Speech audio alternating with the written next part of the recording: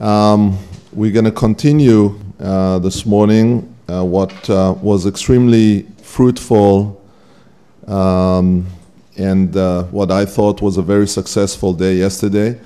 We received a lot of comments about the uniqueness of the approach of having the interaction between real scientists and real clinicians.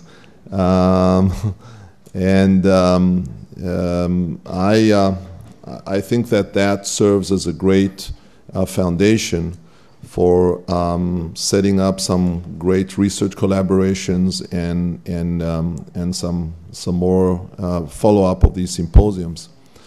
So yesterday we heard a lot about the different models. We heard about risk factors.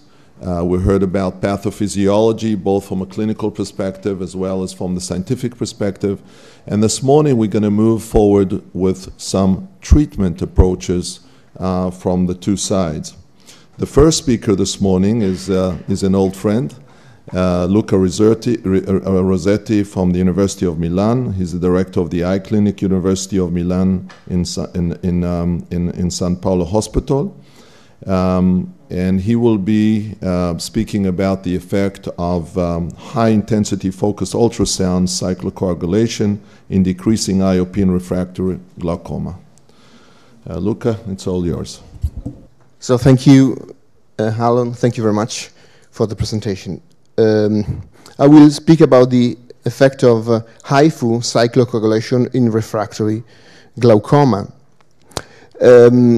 I don't know how many ophthalmologists are here, but usually when we speak about cyclophotocoagulation, we speak about something that is considered a sort of the last shore for glaucoma patients. After patients have failed all traditional medical and surgical treatments, then what we do lastly is we treat with laser with this cyclophotocoagulation. The problem of this type of treatment is that we can see a lot of complications that are sight-threatening.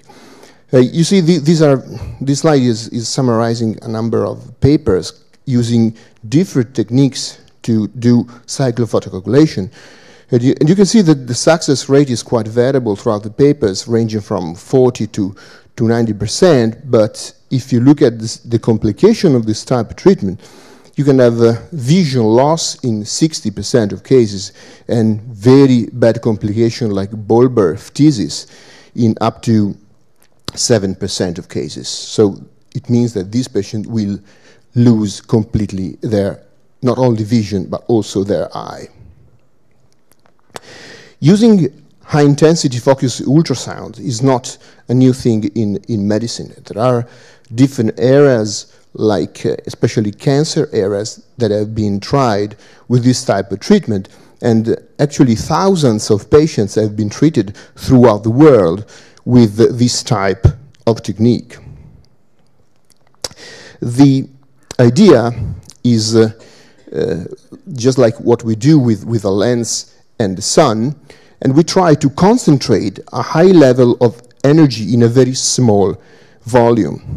And this is done in order to obtain a significant heat effect, a thermal effect, but that is focused on a small point in order to precisely treat a particular area we want to treat.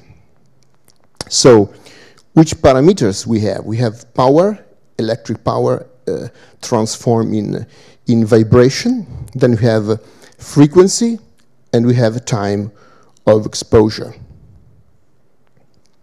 What we observe when we apply HIFU effect on biological tissue, we see a very important effect only in a small area, which is surrounded by completely normal, untreated areas of tissue. What we want to do, we want to concentrate on a small area of the ciliary body that's producing the aqueous humor in order to destroy through the thermal effect on that particular area in order to reduce the aqueous production. This tool uses a ring-shaped device that allows for treatment at the same time of 6 different points of the ciliary body, just in one step. The device is very simple. This is very important in order to do something that can be easily standardized. We want something very easy to perform. We have a transducer, which is cylindrical, that can treat not a focal point, but a segment, which is a little larger area of the ciliary body to produce the thermal effect.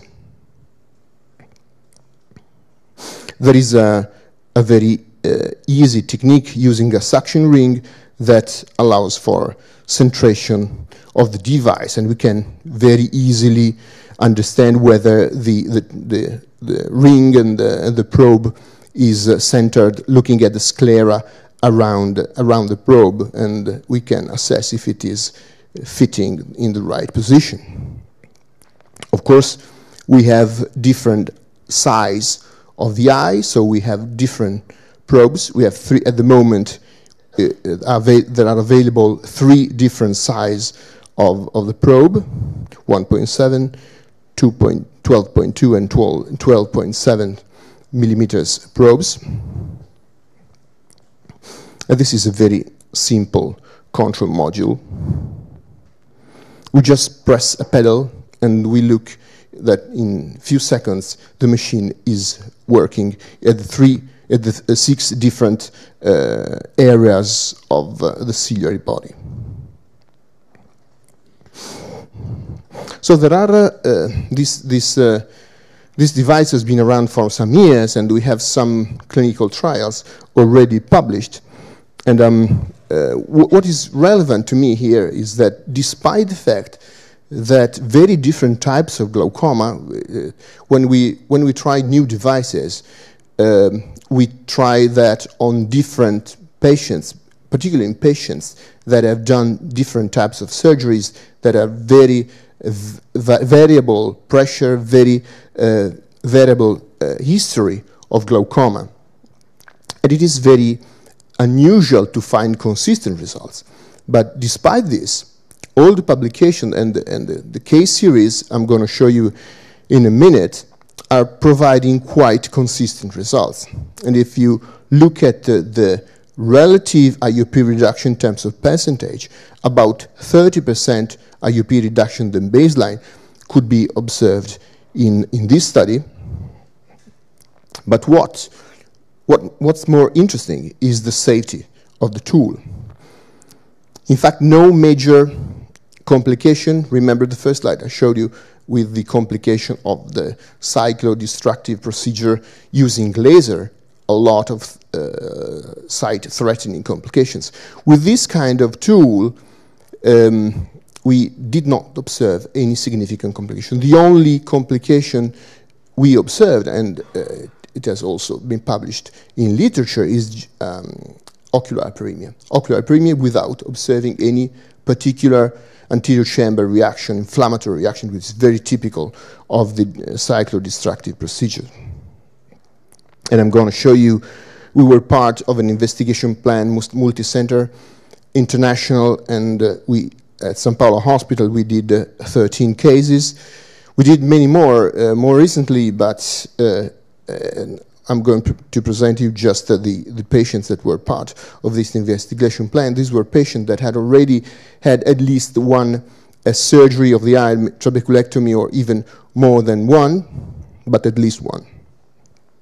And in fact, we have very bad case series, 7 with at least one trabeculectomy, 3 already undergone photocoagulation with laser, 2 with the drainage implants, 3 with keratoplasty, and so on. So very bad cases, very representative of what we call refractory glaucoma. All the patients were under maximal medical tolerated treatment with systemic acetazolamide forehead corneal edema. We treated with peribulbar anesthesia, 6 zones, with 2 minutes duration and 1 single procedure. Preoperative intraocular pressure was about 28 millimeters of mercury. In the first months, IOP on average went down of 37%. And in 1 year results, the pressure was 30%, again, about 30% less than baseline. And this reduction does not include the interruption of oral carbonic anhydrase inhibitor. As I was saying before, safety, I think, is the main issue, and we just observed mild hyperemia that could last for some months, but no other relevant side effects could be observed. And this is a patient case. That was my first patient.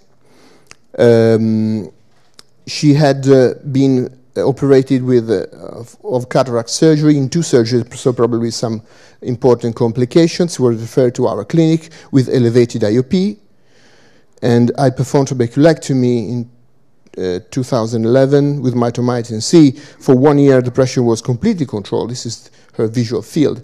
The pressure was okay for 1 year, but then IOP increased again above 35 millimeters of mercury, corneal edema, and despite maximal tolerated medical therapy. So we performed a HIFU cyclo treatment, and after we have now more than 1 year, 0.5 follow-up, also close to 2 years now, and intraocular pressure with just 1 drop is completely controlled and no significant side effect. This is another more recent study that compared 2 different types of treatments, 2 different duration of treatment for each particular area of the ciliary body. And I don't want to go into details, but again, the reduction in terms of percentage are very consistent, and about 30% of reduction than baseline. And ocular complications, again, very few, only about 10% of visual acuity of more than 2 lines in 10% of patients. How does this procedure work? Probably, we don't know perfectly, but probably there is a double effect. Of course, the destruction of the ciliary body with the shrinkage that had been observed, so reduction of aqueous humor production. On the other hand, an effect on sclerociliary body junction with a retraction of the tissue that will open the uvoscleral pathway and increasing so the outflow. These are some nice images to show you.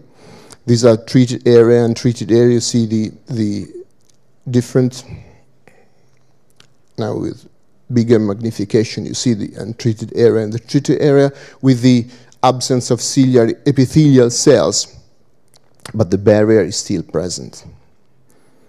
And this is another good image showing the tissue retraction and the space you see indicated by the arrows with the enlarged uvoscleral pathway. Must be also some ciliary body detachment there with a decrease of intraocular pressure, but still this could be one of the mechanisms involved.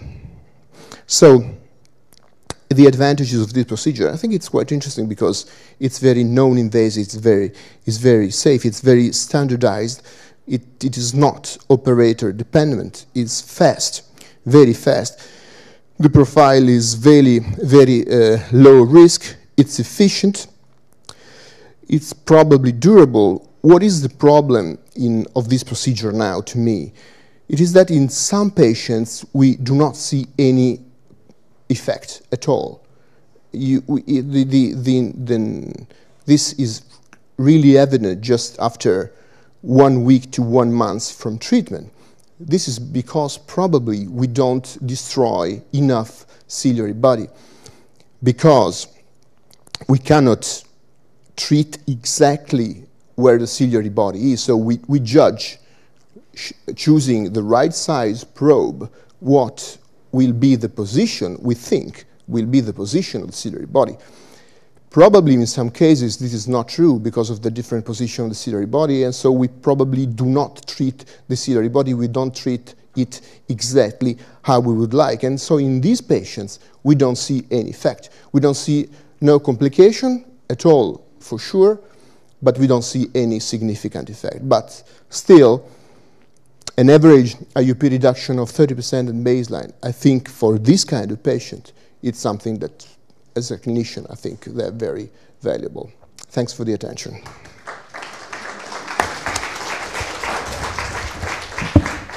I will have a short, quick question at the beginning because so far I know Dr. Luca Rossetti will probably leave us and will not stay for the panel discussion.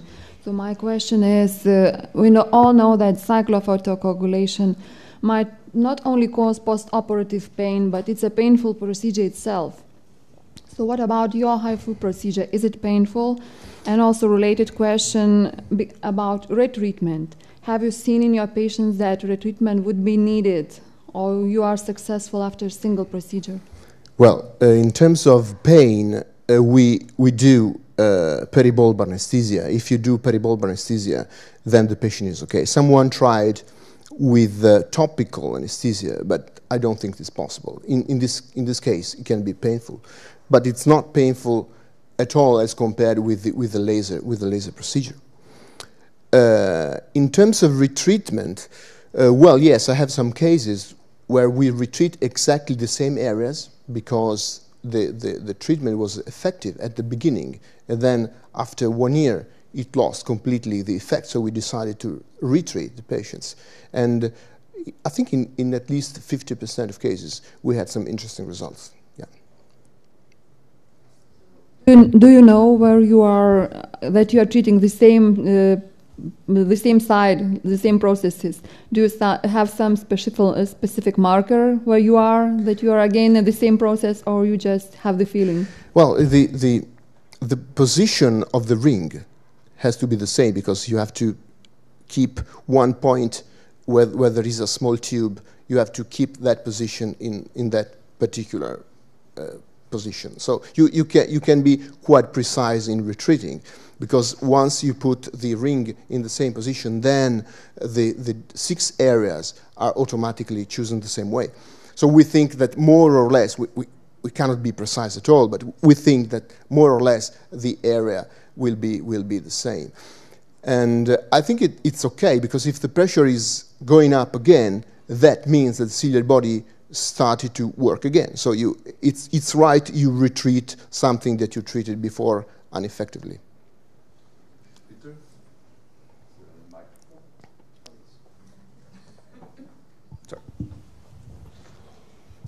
This is a well-known problem. That's the position of the choroid. Ciliary body is variable compared to the limbus. When we do this, we do diaphanoscopy, so you do a transillumination of the eye to see where it is. But that can be hard with the ring. There's another way of doing it, like Jackson Coleman did when he treated ocular melanomas, choroidal melanomas. He had a high-focused ultrasound transducer, and he had another conventional transducer to see where actually he was treating. Maybe you could fit it in on the sides at 6 and 9 o'clock, one of the sides with a UBM device or something like that. It's a very nice idea, yeah. Any other questions for Luca? Excellent. Thank you very much. Very, very much. Thank you.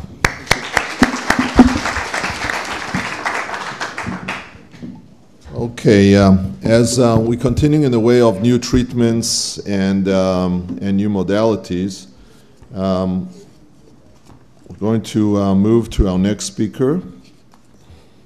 That's Michelle. I'm here. There you are, Michelle. Okay. Another good friend of mine, Dr. Michelle Janicot from Isarna.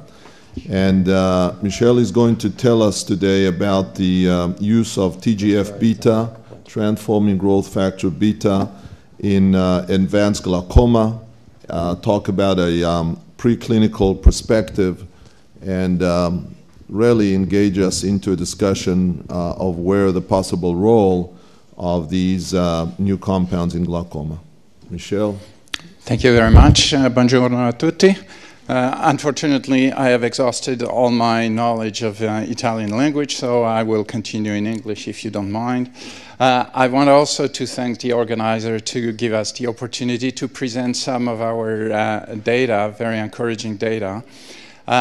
Initially, when I looked at the program, I felt a little bit like being an outlier in this community and in this presentation, but hearing again and again meeting organizer and Alan presenting the concept of this conference, which is to bring all the different disciplines working together, talking together, trying to understand each other, and to one goal is to have a better understanding of the disease, because it's the only way for us as a scientist, as a clinical researcher, engineer, mathematician, statistician, to really understand better what we are fighting for and to be able to bring new, novel, better drugs to the patient. Because at the end of our journey, like we heard just previously, patients are at the other end waiting for us to come up with a better solution or more adapted solution.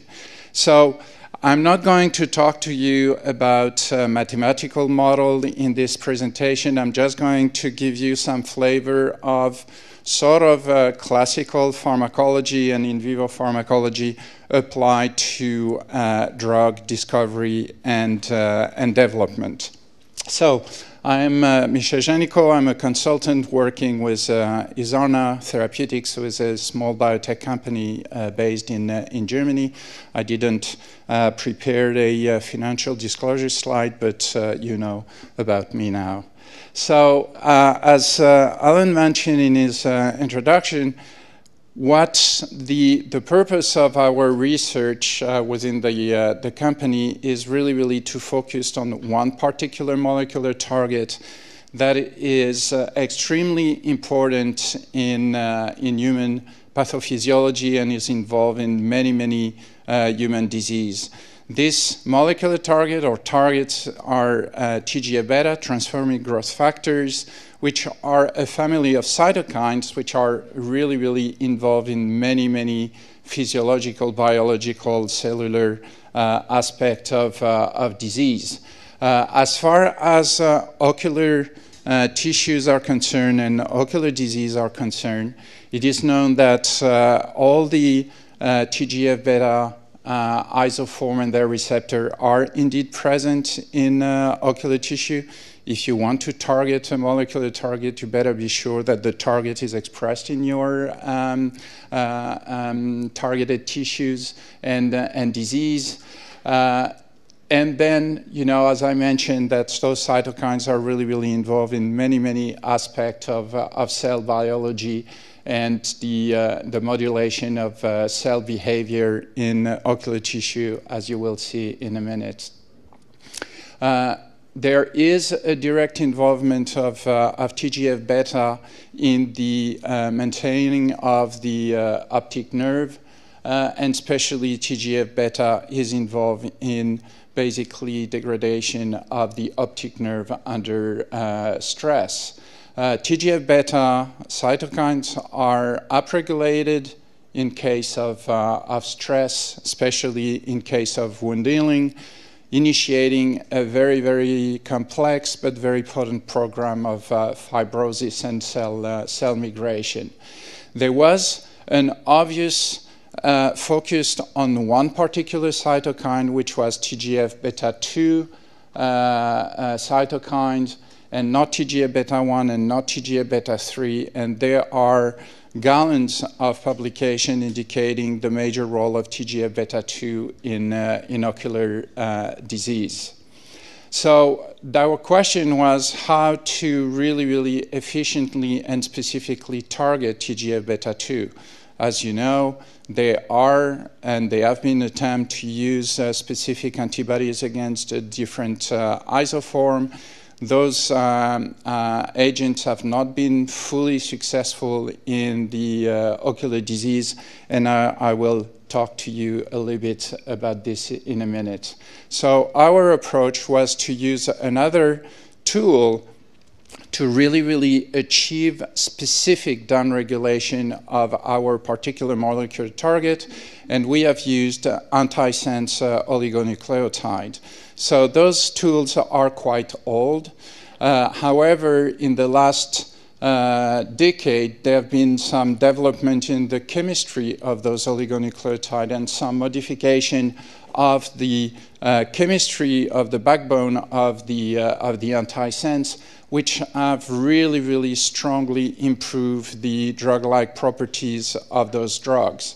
So here you have the molecule that we are going to talk about and that I'm going to focus on, which is a 14-mer oligonucleotide with some chemical modification at both ends to improve the drug-like properties. As a sort of a general aspect of this kind of molecule, that we are selecting those agents to be potent and selective, and here our agent is really potent and selective on TGF-beta 2, leading to very rapid and efficient degradation, specific degradation of the TGF-beta 2 mRNA. This has been done not only in cell-based assay, but also in vivo. And as part of our ophthalmology program, we are focusing on intraocular administration, and particularly intravitreal administration, which consists of injecting the agent directly in the back of the eye in the vitreous humor. What we have seen, because of this procedure, as you can imagine, you cannot really give this kind of intervention every day. So you have to be able to administer the drug in a very infrequent manner. What we have seen is that after single administration of the drug in the vitreous humor, there is a very rapid clearance of the drug from the vitreous humor, which initially really scared us like hell, because then we were talking about injection every 2 days, every 3 days. But luckily, looking at the distribution of the drug in posterior eye tissue, we've seen that there is a massive and really long-lasting tissue distribution of the drug in the retina, in the choroid, in different other posterior eye tissues, with evidence of target downregulation effect on the antisense for up to 2 months after a single administration. And then we breathed a little bit easier at that time when we've got this result. Our aim, and you will see later in the presentation, was to target the glaucoma because of the demonstrated importance and involvement of TGF-beta and TGF-beta 2 in the disease. And to test this hypothesis, what we have used is a model in the mouse, which is a glaucoma filtration model that sort of mimic the trabeculectomy that is being performed in the clinic, except that here we do not have glaucomatous mice, but we are doing an incision in the eye of the mice with a needle, creating a sort of drainage canal, and then we create a flap and in the bleb area, and then very shortly, about after 2 weeks, then the bleb is failing, which means that due to a very active wound healing, the canal is getting clogged again, and then the liquid doesn't flow anymore, and then basically you have to reoperate the mice. Here, in that case, the mice are not diseased, so basically you have 2 weeks to intervene. What you can do also in that particular model, not only looking at the bleb area, the bleb size, but also the bleb survival, you can look at things like inflammation, blood vessels, and obviously fibrosis, which is for us really, really key biomarkers of activity of our drug. So what we've done is that we have used a series of mice with this procedure, and what we have performed is a single intravitreal administration here. And when you inject saline or a totally irrelevant antisense oligonucleotide, as you have seen in the previous slides, you rapidly see a bleb failure with the bleb size decreasing, and after about 2 weeks, then all the blebs have failed. After injection of our antisense, what we see is, first of all, a higher bleb size, but also a sort of delay in the bleb's closure, which is statistically significant. This was done after intravitreal administration, but we have done also with intracameral administration, and this I can tell you that technically you need to be skilled to inject less than 1 microliter in the aqueous humor of a mouse eye. But the colleague at Catholic University of Leuven, with whom we've collaborated, have been able to do that. And here, under the same condition, with a single administration, also comparing with saline or irrelevant scrambled, which means that the sequence of the oligo is totally screwed and does not recognize any of the human mRNA, that you see that our drug really, really strongly impaired the ability of this bleb to close, and we have a very, very strong delay in bleb closure and bleb failure. As I mentioned, what we could do also is to look at the fibrosis, and which is very, very important phenomenon involved in the bleb failure. And what we see is that after intravitreal administration or intracameral administration, that with our drug we see a significant decrease in the extent of fibrosis, which, by the way, really, really sort of validate our claim mechanism of action with our drug, which is a anti-fibrotic effect. Something that is interesting, a little bit complicated on this slide, sorry, it's quite busy, but this is a comparison of our result with some historical data using either mitomycin C or bevacizumab, which is an antibody against VEGF. And you see that, you know, the saline and the irrelevant antisense is here, mitomycins and bevacizumab is here, and series of our antisense oligonucleotides are here showing, you know, a similar, if not superior, effect of our drug candidate in that particular model. And this was also indicated by the extent of fibrosis, where our oligos show even more decrease in the collagen deposition in the bleb area. So the take-home message here was our drug candidate, very early drug candidate, as I said, is a very potent and selective TGF-β 2 antisense oligo. We do have demonstrated activity in a pharmacological model of glaucoma, mimicking the trabeculectomy procedure after intraocular administration. And we have some competitive and maybe superior data as compared to some of the benchmark that are being used. One thing that is quite interesting that I will not have the time to describe here is that in another model of choroidal neovascularization in the mouse, looking at retinopathy, that we do have a very, very intense anti-angiogenic effect, which opened the door to potential development of our drug candidate in other retinopathy like diabetic retinopathy or AMD. We obviously have documented the toxicology profile and all the package was showing a favorable therapeutic index.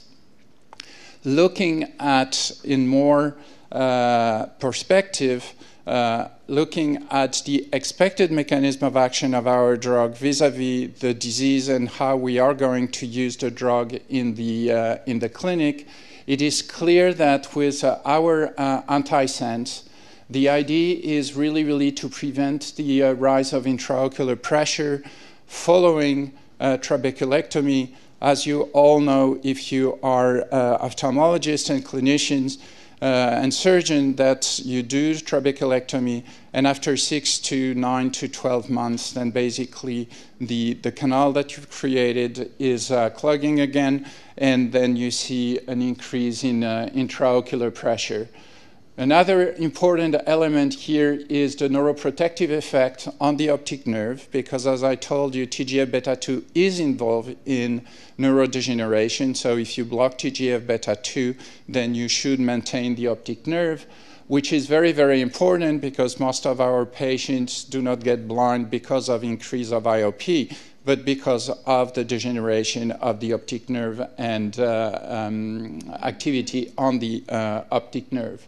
And with the anti-scarring effect and anti-fibrotic effect, we hope to achieve really 3 different targets in the eye, really validating the intraocular and the intravitreal administration, because if you want to access the optic nerve, you definitely need to inject the drug there, and then you create a massive effect that we hope to see in the clinic. As I say in the introduction, that patients are at the other end of our journey as a scientist, and here is, I think, a good example is that with this program we've been able to move into clinical trial, and we have at the moment our drug being tested in glaucoma patient undergoing trabeculectomy. And to do that, you're never alone. And this work has been done in collaboration, and a very good collaboration with the group of Ingeborg Stalmans and Lieve Moons at the Catholic University of Leuven, and obviously in collaboration with my colleagues at ISARNA. And I thank you very much for your attention.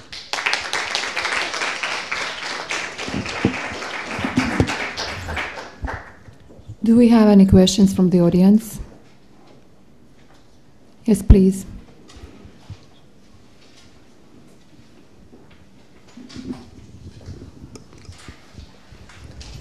How, when you're saying that you're using it during the surgery, you're using it during trabeculectomy, how is it, what is the dosage or something? So right now it's a classical phase 1 dose escalation, so we are escalating the dose based on the tox study that we have done in the rabbit, and we are continuing also in the cynomolgus monkey.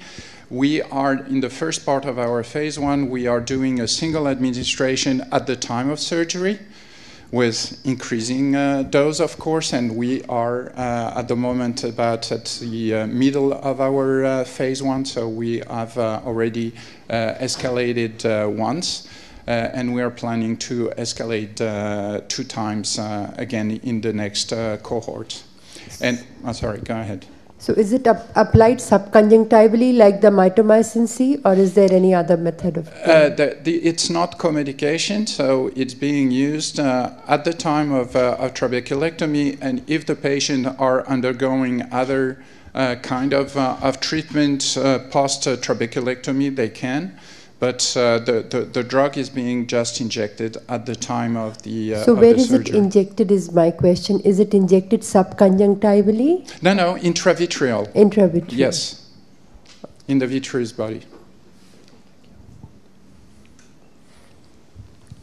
Thank you very much for this very nice talk. Do you have, you didn't show, but I think that you have some, let's say, models about, models I mean, biomolecular models of the signaling pathways that are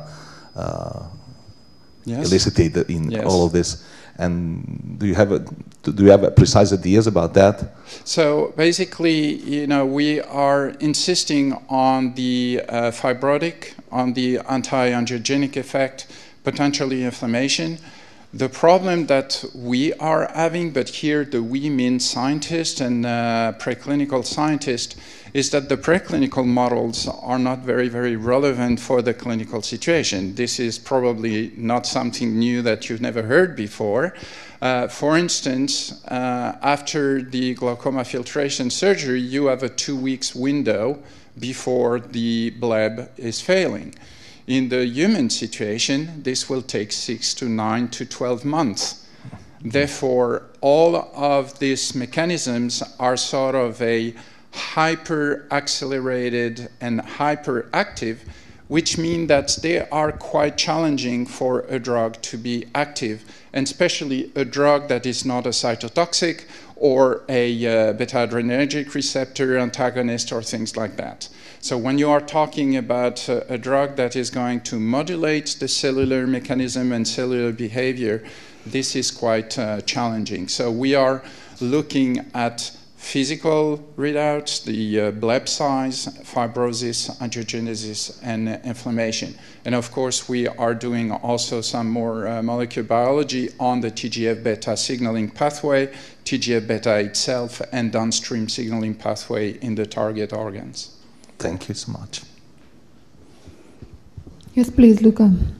If you inject this into the vitreous, it means that it has to reach high enough concentration to work on the external side of the eye, between the conjunctiva and the sclera.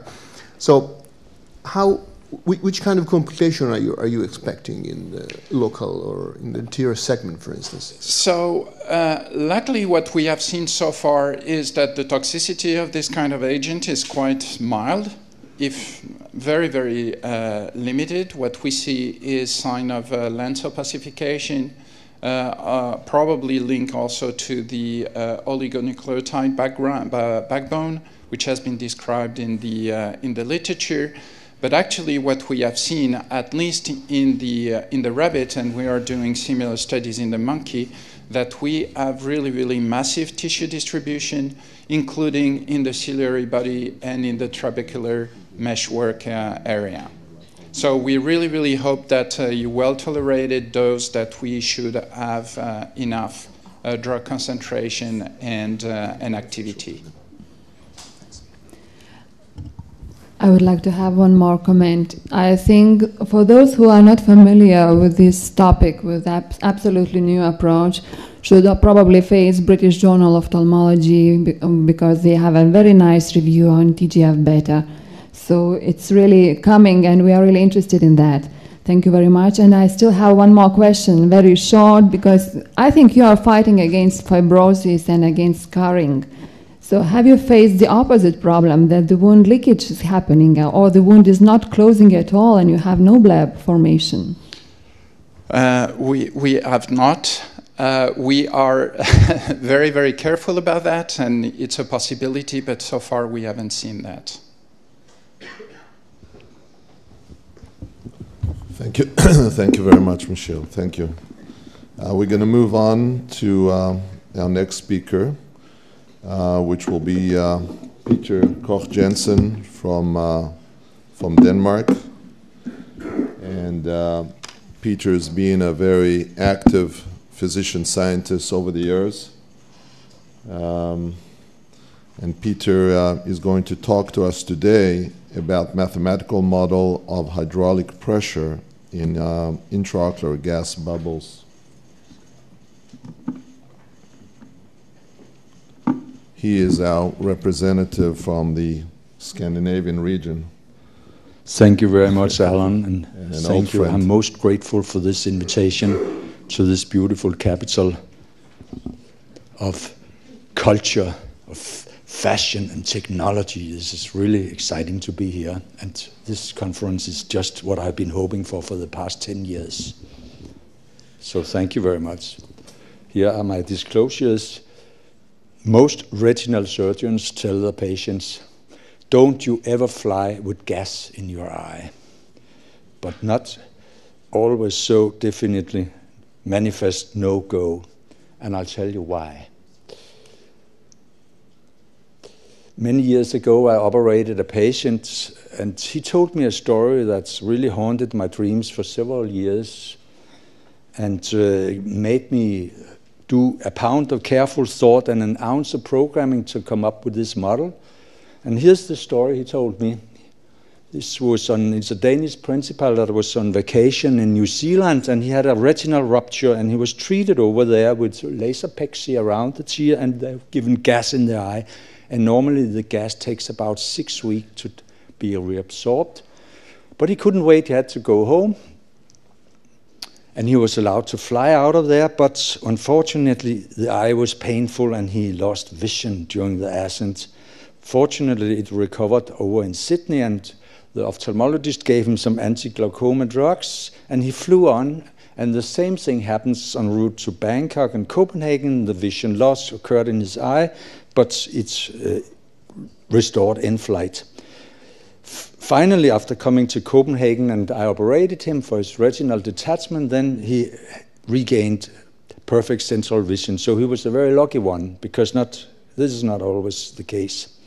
See what happens when you have a gas bubble inside the eye to close the hole is that we have a pressure inside the bubble, or we have the pressure outside the bubble. And the difference is what we call the transfer pressure, or normally we just call it the intraocular pressure.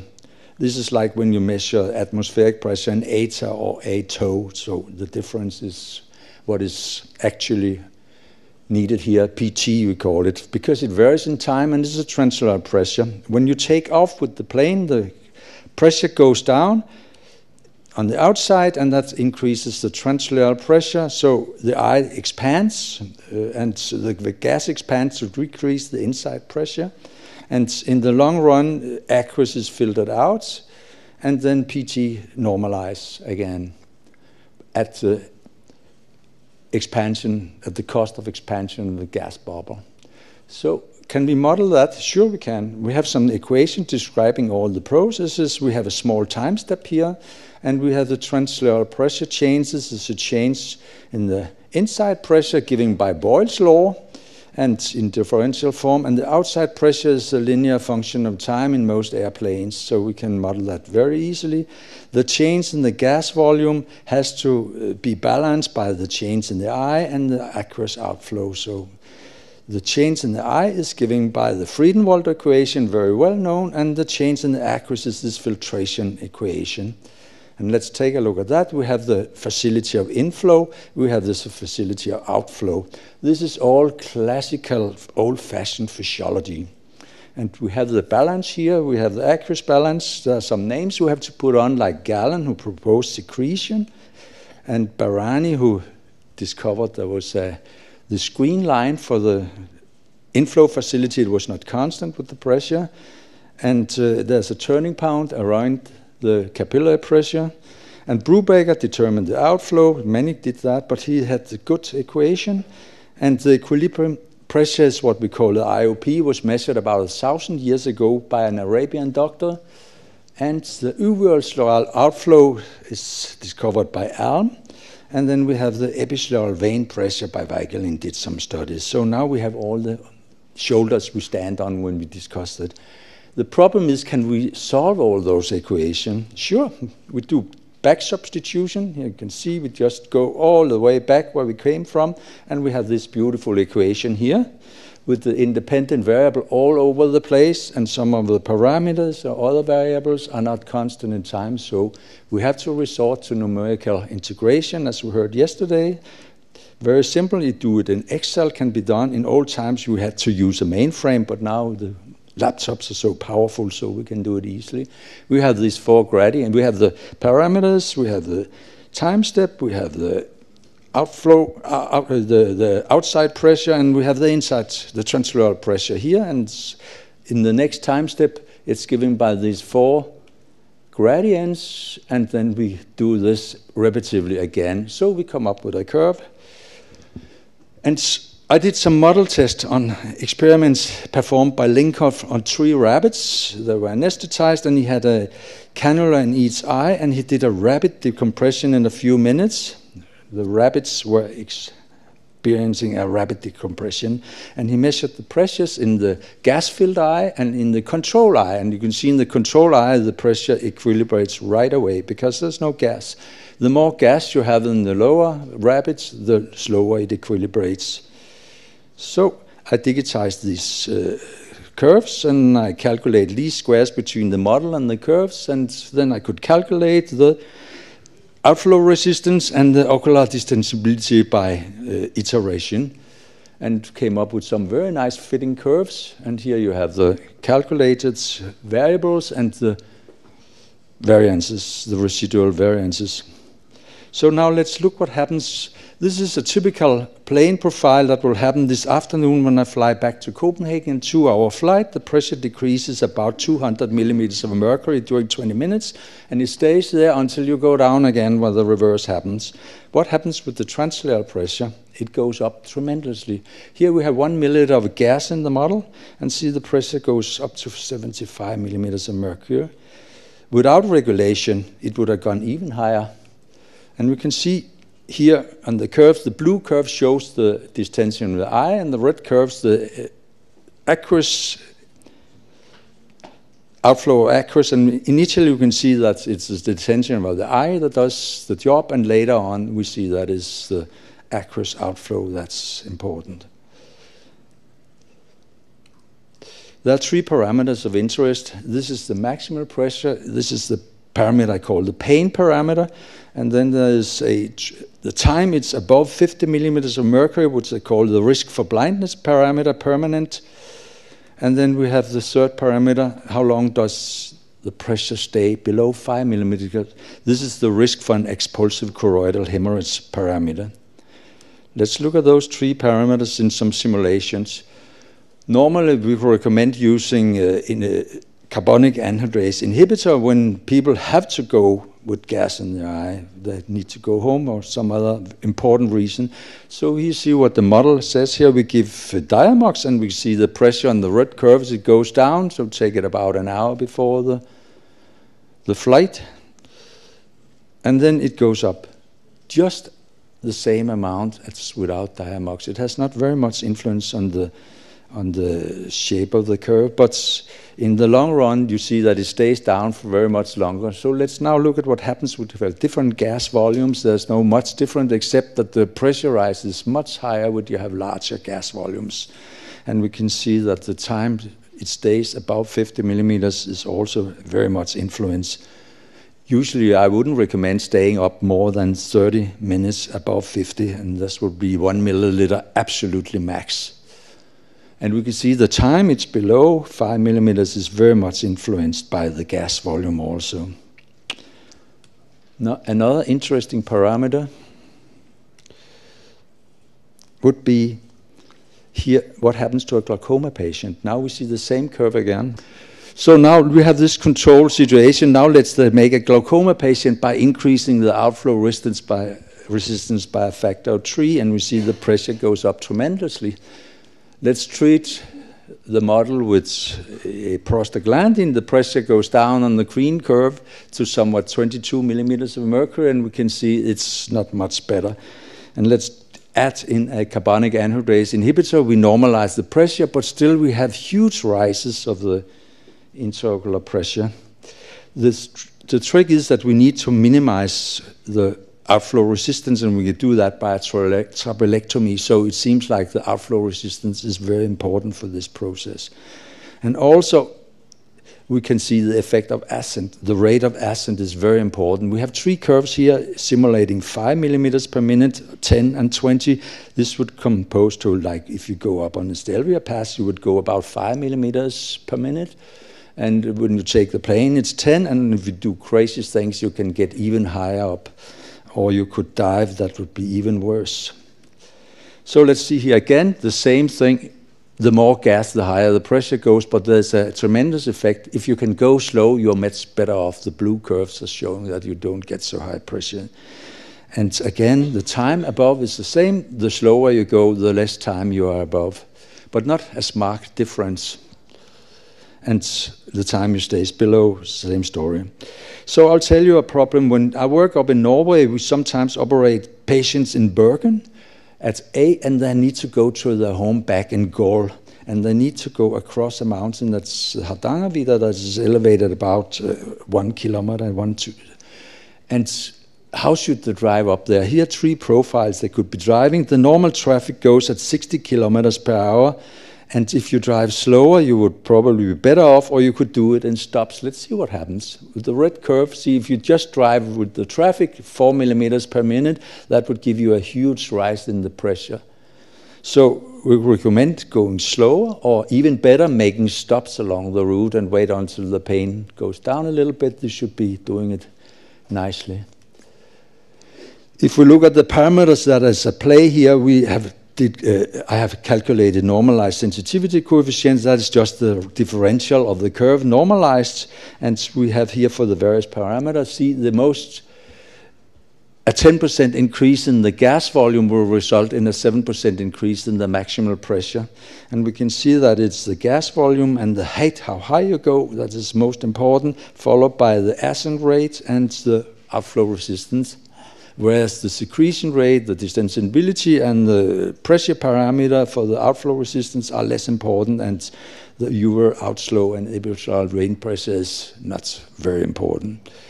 So let me tell you a story how we performed. We had a Scotsman that had residual gas after a recent vitrectomy.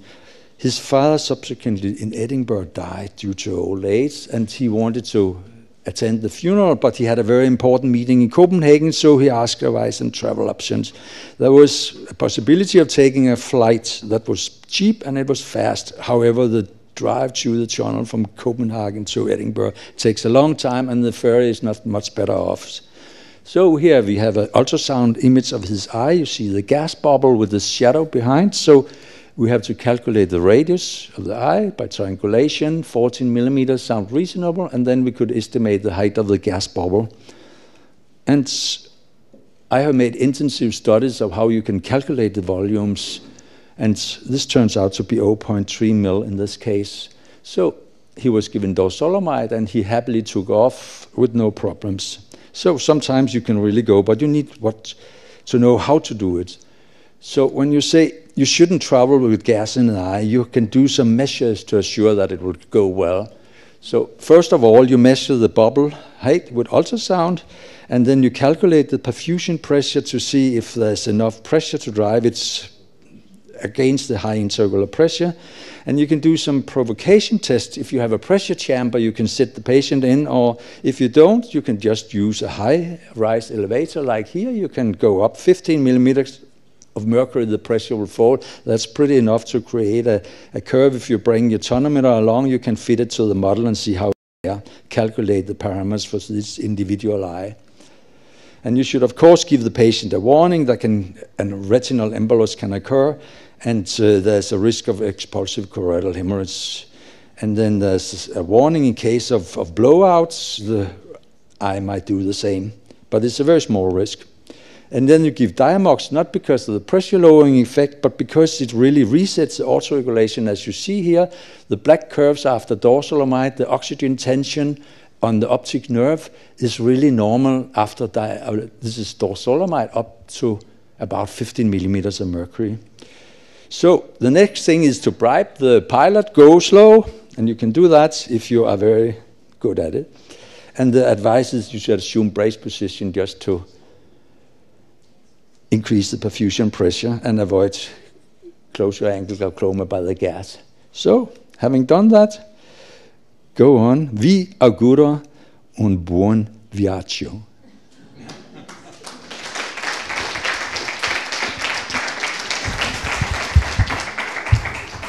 Peter, thank you very much for this both very scientific but also very entertaining presentation. Some questions for Peter, Giovanna?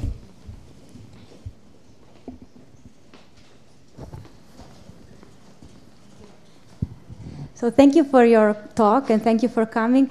I would like to ask you, so how did you put in the model the action of the drugs? Like which parameters, for example, in the inflow or in the outflow, which parameters did you change to simulate the action of the different drugs? to simulate the outflow of uval outflow, I simulated for the prostaglandin. And this is arbitrarily chosen just to see what happens. So I increased the uval cellular outflow by a factor 2, and so how much the pressure went down to 22. I have no idea if this is true actually, but if you do measurements like this and determine the parameter of the eye, you can really, with this model, calculate the parameters at play. The uval outflow might be very difficult to calculate because it's not very sensitive. The model is not very sensitive to changes in the uval outflow. And so with the glaucoma patient, I just increased the outflow resistance by a factor 2, and so that the pressure went up to 34 millimeters of mercury. So again, I have no evidence that this is actually true in reality. Thank you very much. And now I would like to invite our next speaker, Emanuele Trucco from UK, who will be talking about interpreting retinal imaging and OCT. Thank you very much. So good morning, thank you for the introduction. I'm Manuel Trucco from the University of Dundee, and one of the previous speakers mentioned being an outlier. Boy, I feel like an outlier. I regret not being here yesterday, but from the program, so don't have the benefit of direct observation, but from the program it looks like I'm the only one who has the pleasure of introducing some image processing work related to the retina. So I'm going to talk to you about our large initiative, which is an international set of projects called Vampire, which is a real acronym. We are very proud of it. It's an excellent brand name serving as well. I thought that because it is Halloween, I should show at least one pumpkin, because we're talking of vampires as well. It's the only pumpkin of the presentation. Let me begin with telling you that I'm sorry to disappoint from the title. I'm not really going to talk much about OCT for reasons of time. I only want to mention one thing, courtesy of a good friend and collaborator of our Vampire team, Dr. James Cameron, who works at the Unrowling Clinic in neurodegenerative clinic in Edinburgh. And James is a kind of movie freak. He likes going to the cinema in his free time. And he pointed out this nice thing. In 1999, there was this film. I don't know, I didn't see it. Keep in mind the date, 1999, and it was Catherine Zeta-Jones interpreting some sort of secret agent, whatever it is. And there's one scene apparently in which she looks into this very advanced device, which is a biometric device, and surprise, surprise, 1999, there's an OCT image. Okay, I mean, the resolution is terrible because it's 1999, so you don't see all the layers you see now. But, and I don't need to draw the ophthalmologist's attention to this, but clearly they picked an image from the web. If you look closely, there is a fantastic lesion here in the OCT layer, which makes really unlikely that that secret agent could be a secret agent. That's a fantastic episode. You got to be careful. The message is the next film you shoot, be careful with OCT images. But apart from this, so this is the lesion. Apart from this, so what is Vampire? Vampire is a cluster of projects involving quite a few partners in the UK and abroad, Asia, UK, Australia, and so on. I'll give you a very, very brief introduction to some of the things we do. I try to modulate a bit our standard introductory presentation towards optic disc and glaucomish things as much as I could. So this is an overview of the main areas we deal with. We develop software and algorithms, and these algorithms are all clinically motivated. We work very closely with a team of doctors, not only ophthalmologists. So what we do with this software is in order, particularly locations of landmarks, particularly in fundus images, ultra-wide field of view, and then a lot of work goes into detection and quantitation of the retinal vasculature. So I'll show you some examples. Where are the vessels? What quantitative parameters you can extract to describe the vasculature? We have a stream of work on the analysis of the corneal nerve fibers as observed in confocal microscopy images. We have some work on the This is one of my pet projects, generated synthetic images of the retina, what doctors would call phantom, probably. We use a lot of these results in several projects of retinal biomarkers for a variety of conditions. So, for instance, we have a project on retinal biomarkers for dementia at the moment, cardiovascular, genetics, various other things. And a stream of work on lesion detection and quantitation. I'll show you some examples. I want to mention analytics because, particularly in the context of biomarkers which involve the tens of thousands or more of images, we are going very much into big data, and there is a very interesting, for me as a computer scientist, cum engineer, there's a very interesting interrelation between the development of algorithms, the availability of increasingly large number of images, population level images, platforms, computational platforms, and so on. Okay. So this is an example of an interface, of the interface of one of our main tools, Vampire, proper Vampire version 3.1, which is the latest we have. And there are other things like this in circulation, not many, but around the world I would say there are at least 3 main tools, one in Singapore, one in America, and one is ours, essentially. And what you see here is one of a batch of fundus images which has been loaded into the system, processed automatically with manual intervention.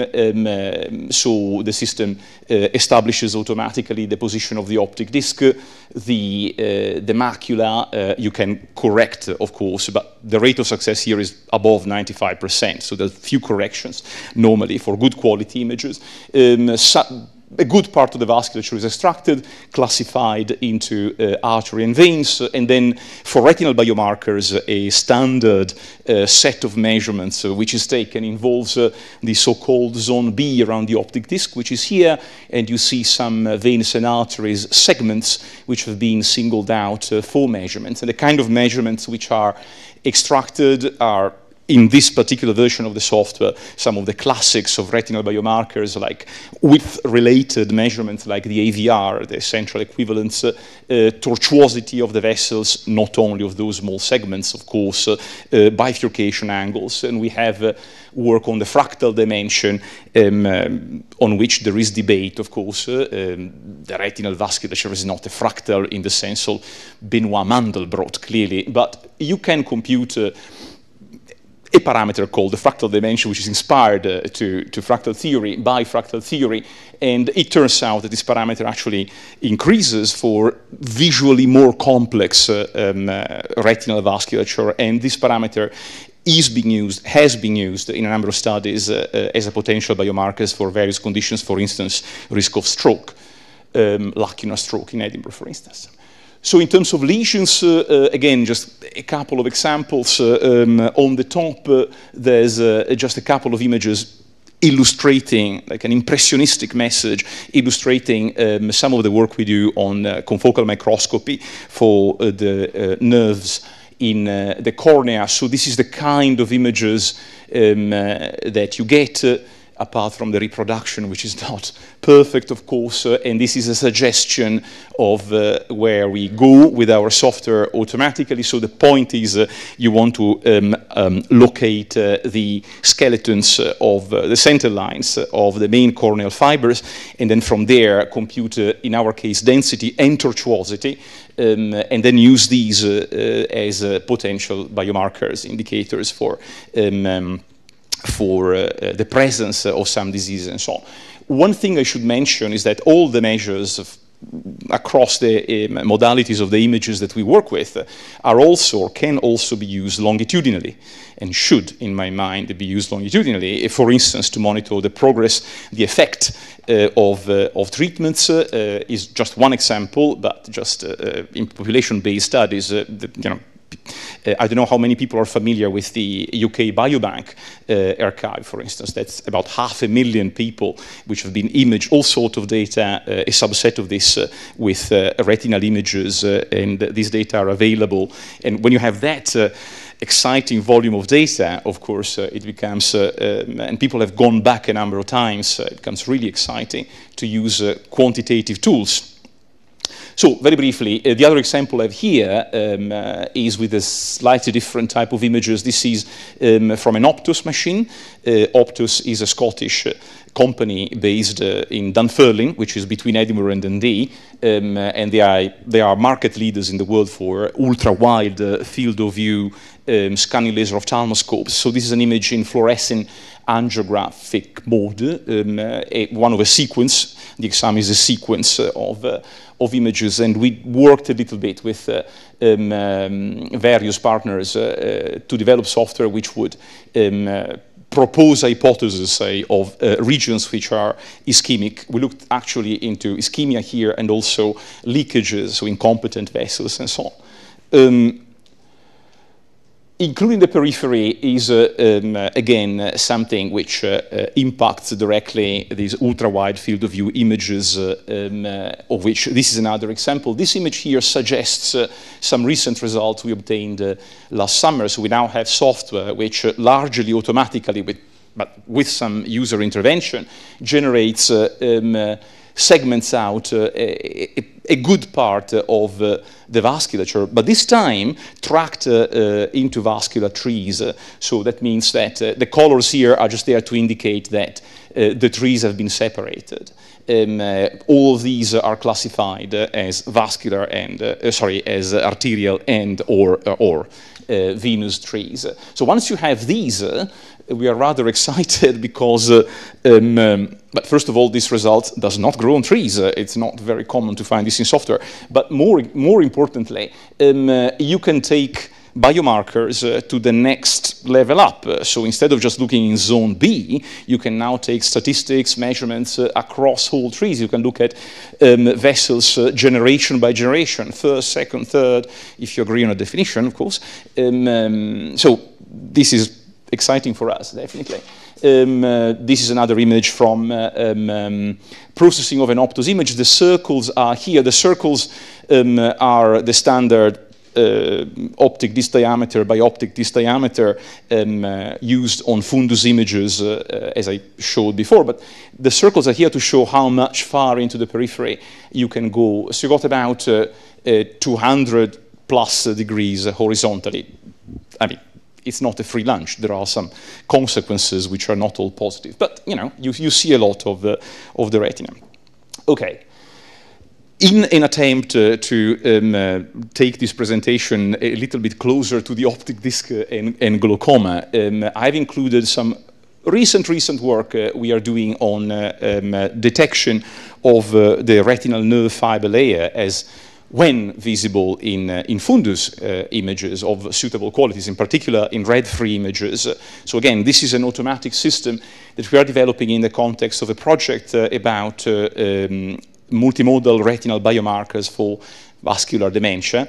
This is a collaboration between Dundee, Edinburgh, the computational groups and the hospital groups, the Center for Clinical Brain Research, and the FAR Institute in Dundee and Edinburgh. The FAR Institute is the UK creation, if you like, outfit, which is tasked with implementing the dream of giving every possible, eventually, every possible record, clinical record from patient to research, making it available under all the, of course, constraint necessary anonymization and so on.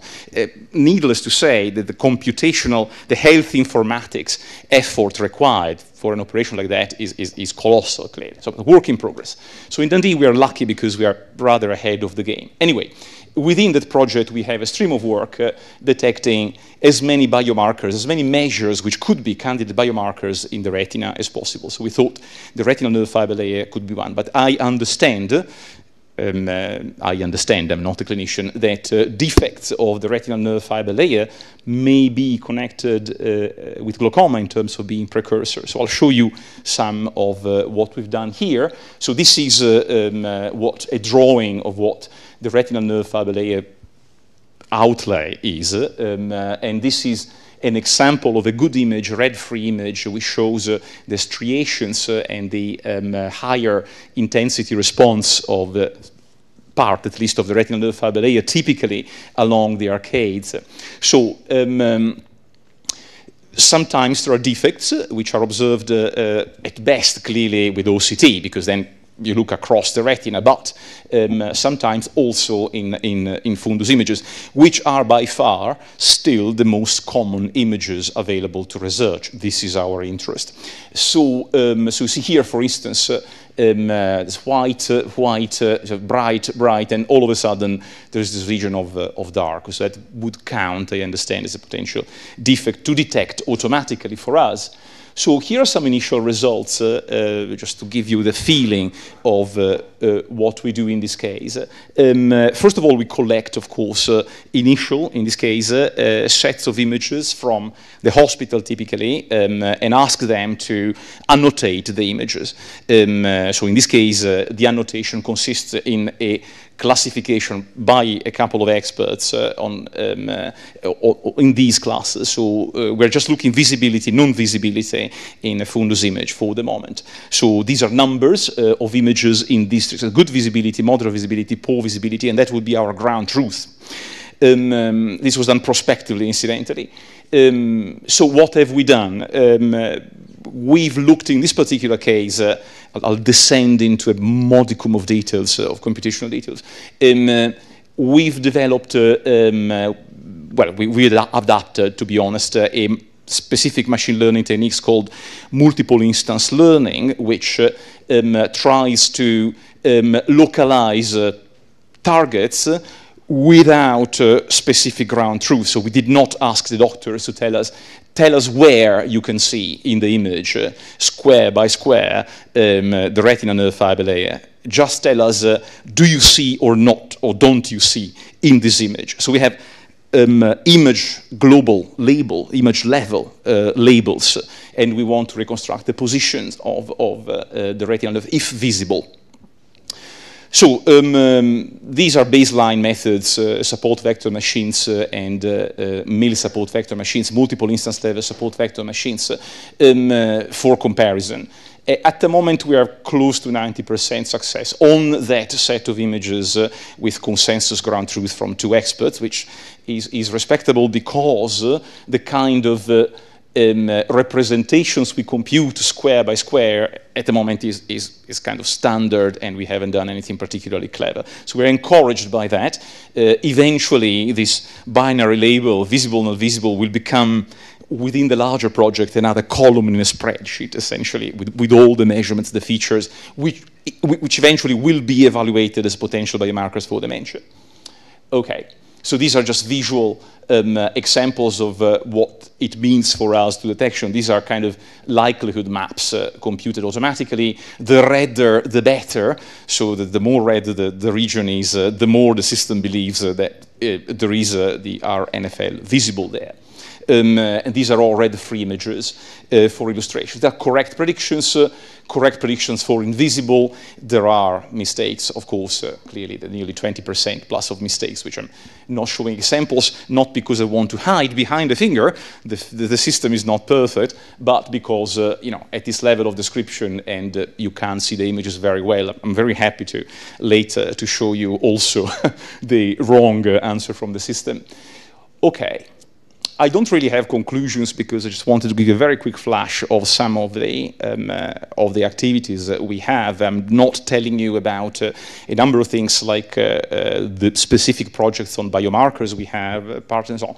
But I wanted to show you this slide, which even in these 15 minutes is only there not to read the names, but to give you a flavor of the size of the operation. These are basically all the people we work with and have worked with recently within the last 5 years, not more than that, and a little bit scattered around the world. Okay, so this is very, very quickly what Vampire is. We will be delighted to work with modeling people. We've started, of course, to work with Giovanna. I hope the pool will get larger. The key word to remember, apart from Vampire, which is easy to remember, is quantitative parameters extracted reliably, hopefully, and consistently, certainly, from different types of retinal images for various purposes. Okay, that is our website. That is me, of course. This is where you can find a list of our publications with PDFs. Please take a look, and thank you very much again to the organizers for inviting me. Thank you. I think we are running out of time, so only a few quick questions if somebody has in the audience. If not, oh, Giovanna. I said I was an outlier, so I don't expect many questions. Thank you. I wanted to ask you, so you showed some images with fluorescein, and I was just wondering if there is also the possibility of some dynamic acquisition, like to have the idea of the velocity or the, you know, with which the fluorescein is going through the system to add some kind of, I don't know, biophysics, let's say.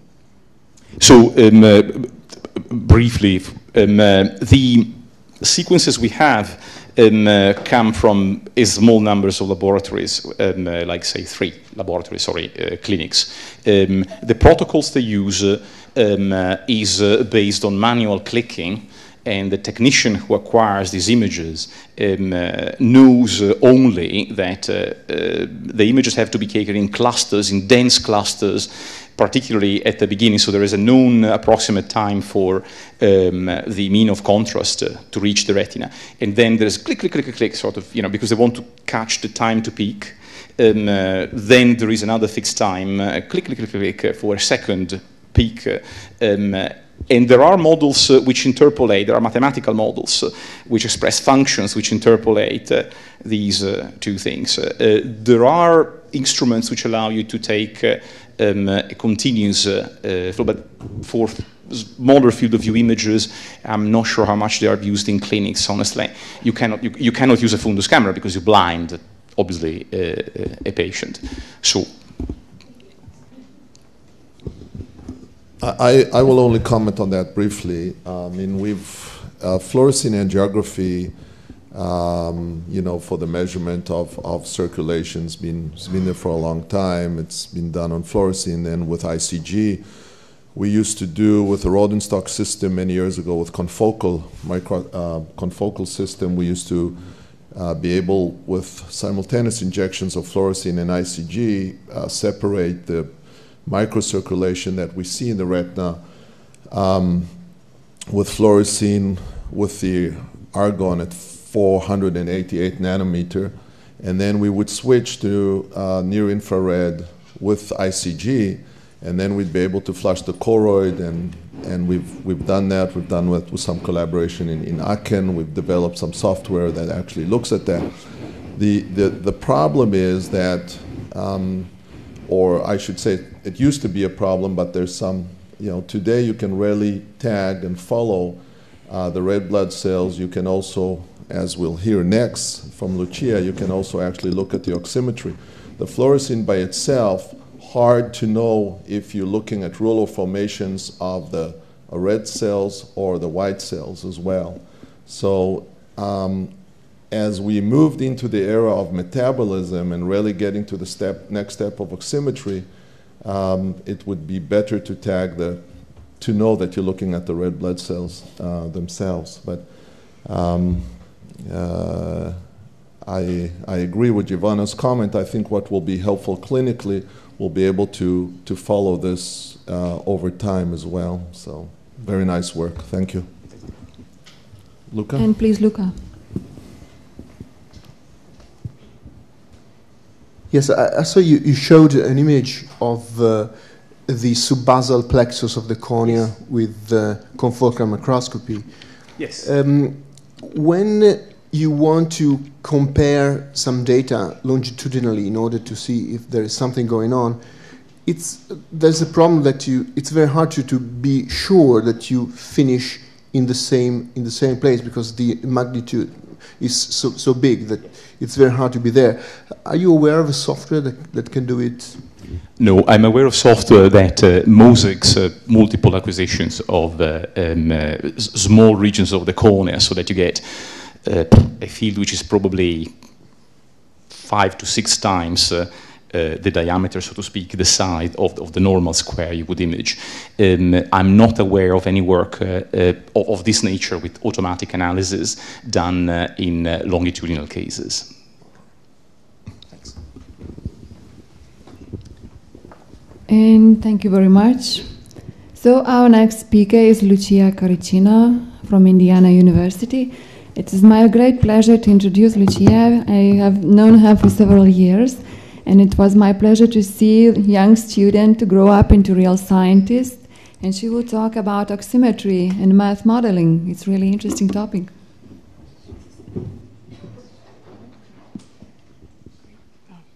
Yes. Okay. Thank you, Ingrida, and thank you for all the organizer for giving me the opportunity of presenting my research. And so what I will talk today about is some mathematical modeling together with some clinical data, and we try to do some patient-specific simulation using the model. So as we discussed in this congress, in this past day, glaucoma is a multifactorial disease, and elevated intraocular pressure is a well-established risk factor, but as we know, is not the only one, because there are all the normal tension glaucoma patients and they don't have elevated intraocular pressure. And so one possible risk factor that may play a role is ocular blood flow. That is if we look from in the literature, we can see a lot of correlation that had been found between ocular blood flow changes and the progression of the disease and the glaucoma damage. But unfortunately, the mechanism behind this correlation are not well known. And so today, in this framework, we actually try to address a big open question in this field. That the question is if ocular blood flow changes occur primary or secondary to the damage in glaucoma, and how we're going to try to assess this using a combination of a set of clinical data that our collaborator collected in Iceland and Belgium of oximetry, and we're going to combine those data with the model that we develop of the retinal microcirculation that has a description of the oxygenation in the retina and of the autoregulation in the retina. And we're going to use the model to do some patient-specific interpretation of the clinical data.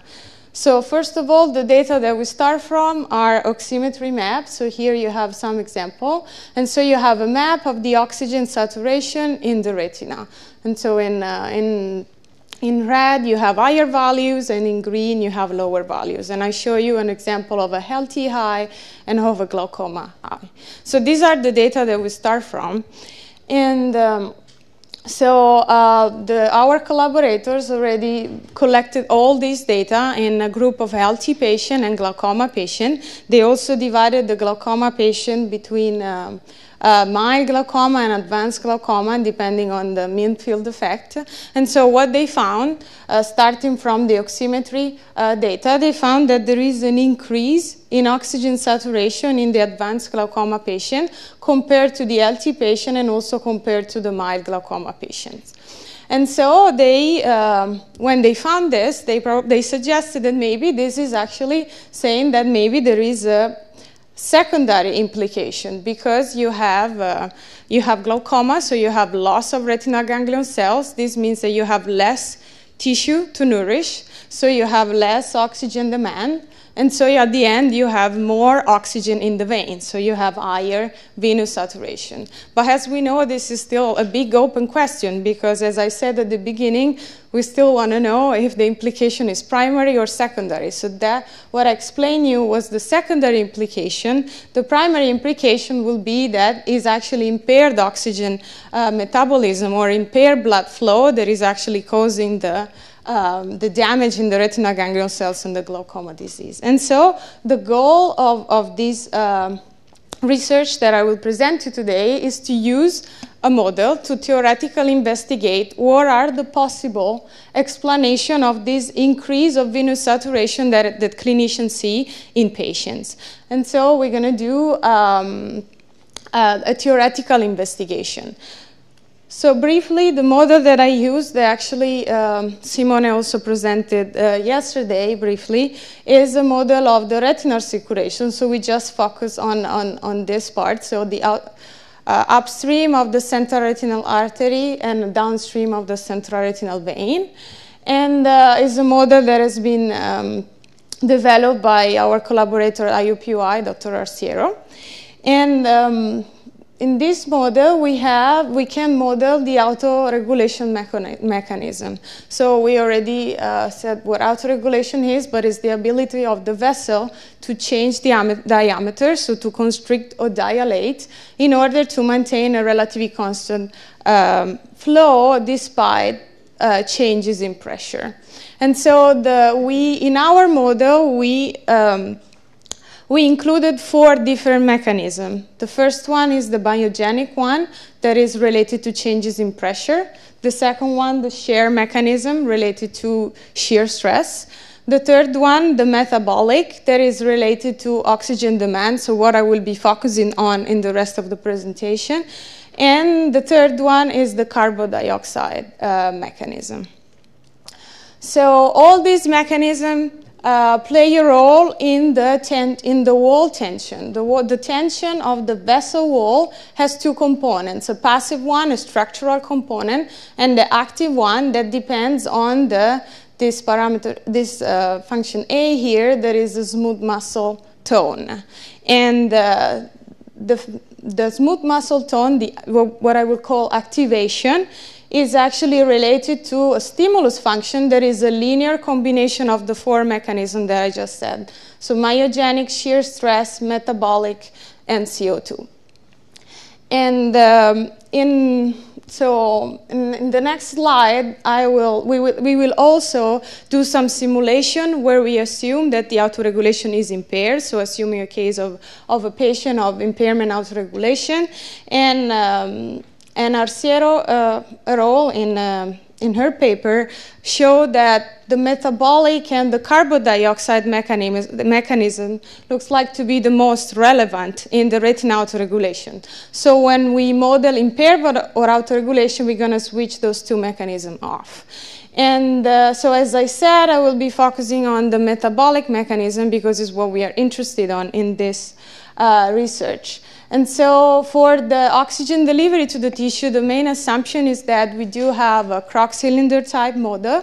So we have a vessel that is running through a cylindrical region of tissue surrounding it, and each vessel nourishes that specific area.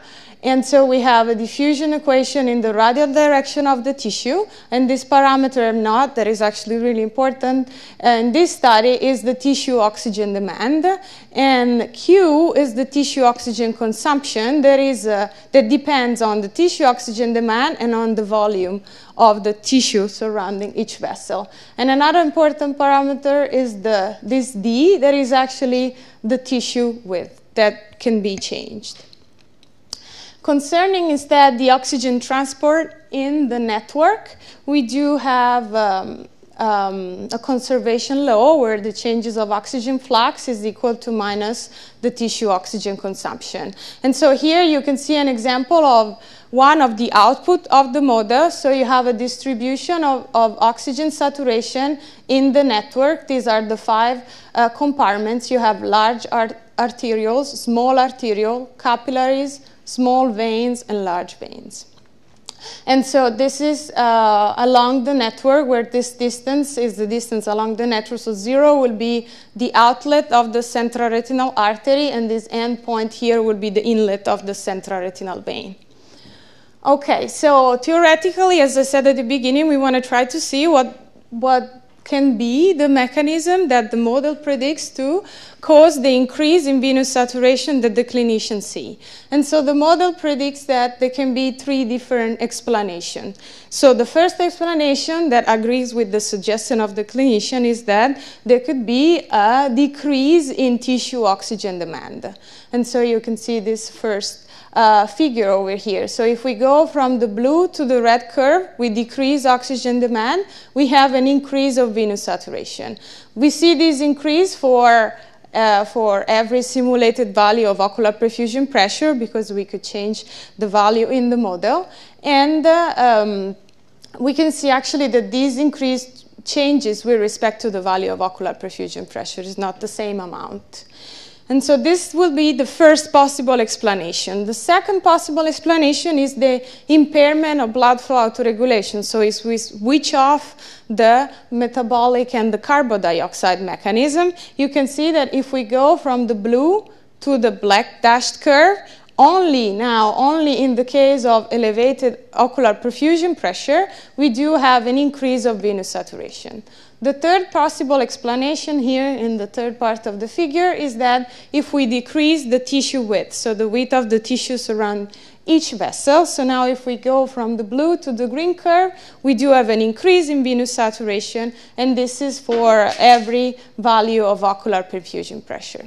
So now that we have the 3 possible explanations of the model, we wanted to try to do some patient-specific simulation and see what are the results of the model and what we can deduce from those. And so I just give you an idea of what are the input of our model, right? So we have patient-specific input. That is the intraocular pressure measured in each patient, the mean arterial pressure measured in each patient, and the arterial oxygen saturation taken from the oximetry map. And also we have to feed our model with other 2 inputs. There is the oxygen demand and the tissue depth. And as an output, we do have pressure distribution in the network, blood flow, and also oxygen saturation, as I showed you at the beginning. So how do we do the patient-specific simulation? Because we don't know for each patient the value of oxygen demand and the value of tissue depth. So what we do is that for each patient, we fix the patient-specific parameters, and we vary either either M0 or the tissue depth in order to yield the venous oxygen saturation that is measured by each patient. And so that is actually the output of our model over here. Okay, and so this is the result that we obtained. So on the left, you see the clinical measurement. We just focus on the advanced glaucoma patient because it's where the clinician found the difference in the venous saturation. And we divide those between primary open-angle glaucoma and normal tension glaucoma. So if you look at the clinical measurements, you have a higher venous saturation in both groups compared to the healthy. And if you just look at the venous saturation between the 2 groups, POAG and NTG, the clinician couldn't find any statistical difference between their behavior. So now, if we look at the model prediction, over here you see bars with average and standard deviation of the value of M0 in gray and the value of tissue width D in D of each group. And so what we can see for the POAG patient, we can see that there is a decrease. The model predicts a decrease in oxygen demand and a slightly decrease of tissue depth. So this will be the first and the third mechanism or possible explanation that I show you in the previous slide. But if we look at the NTG patient, we can see pretty much no difference. So the average value are really close to the healthy one. So this is actually suggesting that probably the first and the third mechanism are maybe less relevant in this specific patients, but what we should look for is the third mechanism, the impaired autoregulation. So I want you to focus on this picture over here. And so you can see the blue line is the healthy theoretical curve that fits the average and the standard deviation of the healthy population. And so in this case, we are able to fit the average of the advanced NTG patient using the same parameters of M0 and of the healthy one, just switching autoregulation off. And so in conclusion, this patient-specific investigation of clinical data is suggesting us that maybe there is a difference in behavior between advanced POAG and NTG patient. And it's suggesting that maybe in the POAG, oxygen demand is more relevant, and maybe in the NTG, autoregulation, it's a more relevant factor to explain the increase in venous saturation measured. And so in conclusion, we hope to keep working on this project and keep working on the synergy between clinical data, collecting more data of more advanced glaucoma patients, because unfortunately now the number that we studied on was really small, and then keep working on this data together with the patient-specific mathematical prediction and together with statistical method in order to try to unveil the correlation between the factors and also try to elucidate the mechanism behind those correlations. So I just acknowledge my collaborators and thank you for your attention.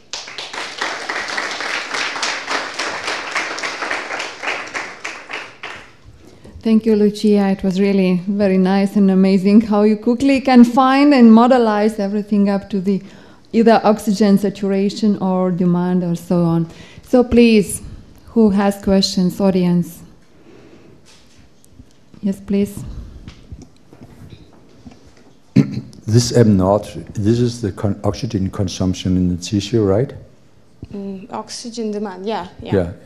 Mm-hmm. Is there any way that you could investigate that with, for instance, fluorescence lifetime or something like that? You would like to know what happens inside the cells. Wouldn't that be something to study in the future? For instance, if you could go and study the lifetime of NAD or NADPH, you could really get a hook on that parameter. It's not easy, but... That would be really interesting, because what we were able to find in the literature was, I don't know, some estimates, some average values of M0, and then they were also changing a lot between inner and outer retina, light and dark, and then, there are a lot of data on animals, but on human, it's really hard to find. So if we could really have some idea of what it would be a right range or right values or a value for each patient, that would be awesome, yeah? Yeah, you would have to do 2-photon microscopy in order to get that resolution. But you cannot do that in people, not yet, but in animals. Okay, thank you. Anybody else? So, as we see, you will go on with your investigations, and probably not only in humans, but in animals as well. And we'll hear about you more in the future. Thank you. Definitely. Thank you. And now I have pleasure to invite Irene Simonini from Italy, Milan. She will be talking about patient-specific models of the human cornea. Good morning to everybody. I'm Irene Simonini, and I'm a PhD student of Politecnico di Milano. Really, today it's my last day of my PhD. And I'm going to talk about a patient-specific model of the human cornea. So I'm not going to talk about glaucoma precisely, but I'm going to talk about the construction of the patient-specific geometry of the human cornea and some analysis and methods that I think it could be applied in pathological situation. So we know that the cornea is the external lens of the eye, and so because it is the external lens, it is the lens that it's easier to modify and to touch it. And for this reason, the cornea plays a key role in vision, and its curvature is strictly related to how well the eye can focus on objects close up and far away. Because when a ray of light enters the eye, it is refracted or bent by the anterior surface of the cornea. Our study in particular addresses the refractive eye diseases, in particular the refractive disorder, also called corneal refractive errors, in which we know the myopia in particular and astigmatism, which we have studied in my work, in my thesis. And we have considered also the corneal ectasia, that is a group of congenital dysfunction characterized by an alteration of the normal curvature of the cornea. In particular, one of the most frequent of these pathology in this group is the keratoconus, which we know is a progressive disorder consisting in a non-inflammatory thinning of the corneal stroma. In particular, from a macroscopic point of view, we have changes in shape and geometry, and so in particular in thickness and curvature, and which leading to conical shape with respect to the normal quasi-spherical shape of the cornea. And from the microscopic point of view, we have structural changes and anomalies in the collagen fibril organization, which loses its original structure.